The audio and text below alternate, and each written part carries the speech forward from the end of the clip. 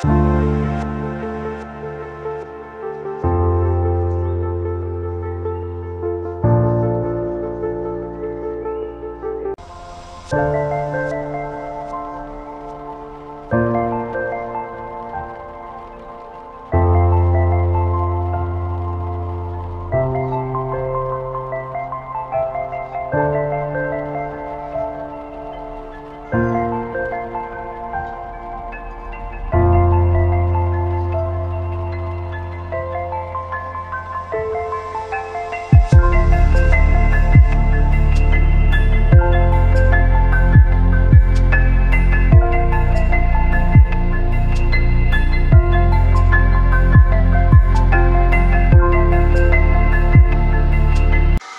guys, I hope you can hear me.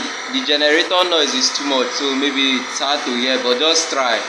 This is a supply here.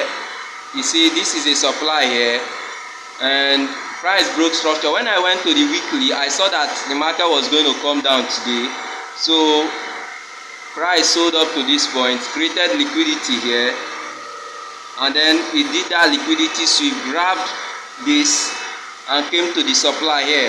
So when price came to this place, I set a sell limit here, right? And I was filming a video.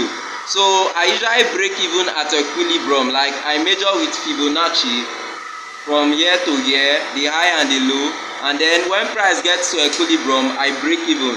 So price got to equilibrium here, and I didn't break even because I was filming a video.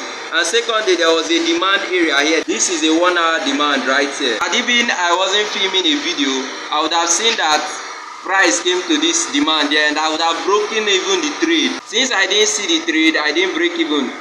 The demand held and price just tapped into it, went back, and because of the impulse and the spike, the impulsive move took me out here, and I lost more than 2%. I risked 2% on this trade, but I lost double of it, which is 4%. It was really annoying, but it is what it is, man. I would have broken even here, or I would have gotten out with a 1-to-1, but I lost this trade because of this demand there, and because I was filming a video for you guys. That was the sacrifice I had to make. But that's it for today, guys. This is the trade I took.